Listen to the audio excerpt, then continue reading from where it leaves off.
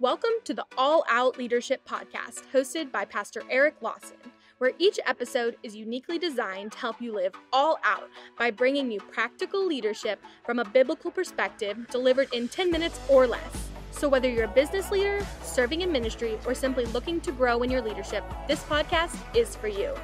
Before we dive into this week's topic, make sure to subscribe to the podcast and download the show notes at ericlawson.com/podcast.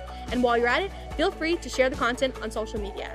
Now, let's join Pastor Eric for this week's conversation. Welcome to another edition of the All Out Leadership Podcast. We're taking the month of January and we are sharpening our axe. Ecclesiastes 10:10 says, if the axe is dull and its edge unsharpened, more strength will be needed, but skill will bring success. So we're not learning new things, but we're brushing up on things that we know and just sharpening our axe. We've talked about why many goals fail. It's not that the goal's wrong, but it's established for the wrong reason.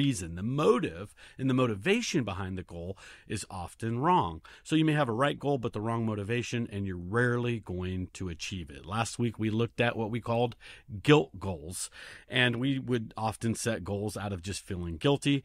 And we saw that we don't need to set guilt goals, but we could set gratitude goals, just goals from who we are in Christ Jesus. And it's a game changer. And so I'm going to talk about this next one. This one has sabotaged many goals in my life, and it's this. Somebody goals, meaning I'm setting a goal that I'm going to be somebody.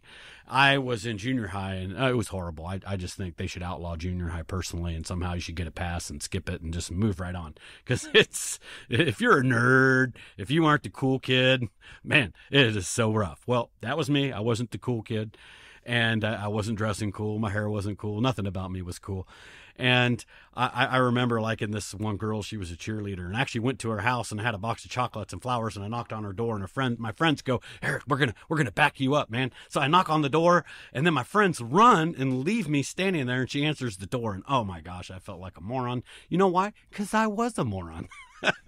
So I couldn't get a word out of my mouth, and I pretty much cried and walked away. Well, the next day at school, she told all her cheerleader friends, who told all the jocks. They were laughing at me, making fun of me, and they were like, who do you think you are? You'll never have a chance. And they took me and threw me in the trash can in front of all the cheerleaders and this one girl. So in the trash can upside down, reflecting upon my life, I thought, I'm going to be somebody. I'm going to prove them wrong. I'm going to achieve something with my life. And you know what? I actually began to see some certain life change. And then I get saved, and that was a game changer. But what I found is, even as a new Christian, as I started setting goals for my life, they were still, without even me realizing it, they were still goals motivated in, I'm going to prove you wrong. I'm going to be somebody. You're going to regret that you said no to me, girl.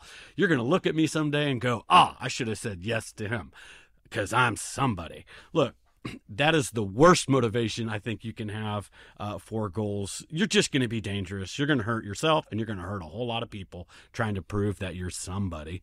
Look, the sooner we get a hold of this fact, you are a nobody, and learn to celebrate that and embrace it, it's liberating, because there is only one somebody in this universe, and it's God. Exodus 3 verse 14, God said to Moses, I am who I am. This is what you are to say to the Israelites. I am has sent you. Look, there's only one I am. It's God. There's one somebody in the universe. It's God. And the sooner we give up the motivation to try to prove that we are somebody, look at me, man, it just sets you free, because now I don't have to walk around keeping stats on us. See, because if you want to be somebody, then you have to watch everybody else, because you have to see where everybody else is. What car are they driving? How many likes did they get on their Facebook post, Mom? And so, it's first day of school, and you sent little Timmy to school, and so-and-so sent little Susie Sarah to school, and they got more likes on their Facebook. And so, oh man, you're not a no. It's a roller coaster, because you're up and down. You're looking at everybody else. Status is keeping stats on us. It's an exhausting lifestyle when you feel you have to look at everybody else to evaluate whether or not you're a somebody. Because to be a somebody, that means somebody had to be a nobody for you to be a somebody. That's not how the kingdom of God operates. In fact, when you look at Satan and how he tried to tempt Jesus while Jesus was in the wilderness fasting 40 days, remember, he said this, if you're the Son of God, turn these stones to bread. If you're the Son of God, throw yourself off the top of this temple, jump down. The whole point there was, hey, if you're somebody, if you're the somebody who you think you are, declare you are, that God the Father said you are, prove it. When you are striving to become a somebody, you're spending an entire lifetime trying to prove it. Think about what gets you mad when somebody cuts you off in traffic. You're somebody.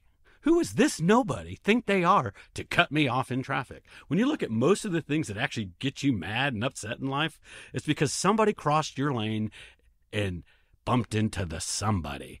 And so, look, when you just learn that who you really are is you're a nobody saved by grace, that you're a wisp, you're just a vapor, you're just a grain of sand in the multitude of the sands upon the seashore, yet God knows you. He knows you by name. He knows the numbers of the hairs upon your head.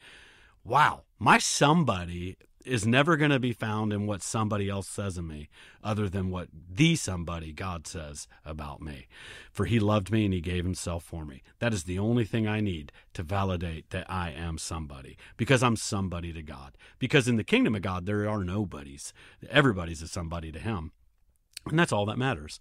The first sermon Jesus preached, he really helped us with this. He said, "Blessed are the poor in spirit, for theirs is the kingdom of heaven."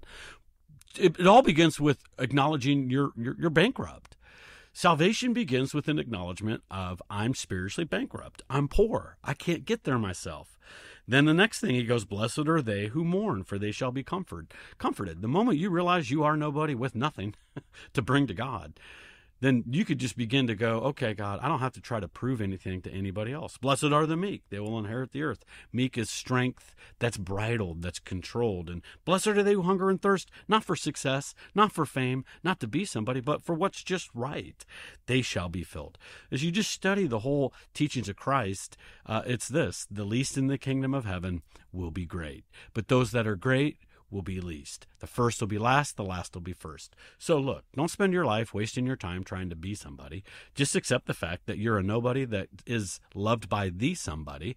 And when you get to heaven, here's what you're going to find. When you live your life content to be nobody, so to speak, you don't have to be famous. You don't have to make an impression upon somebody else. When you realize that and you're content that it's not about me anyway, it's like John the Baptist. I must decrease that he might increase.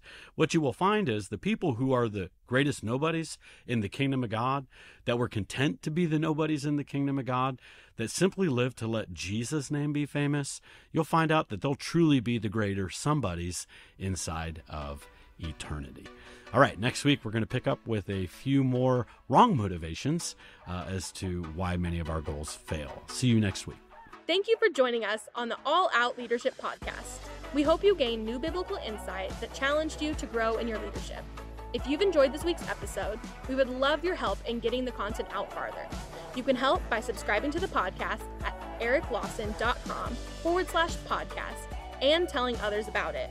Next week, Pastor Eric will be back with another episode. So until then, we hope you have a great week being an all-out leader.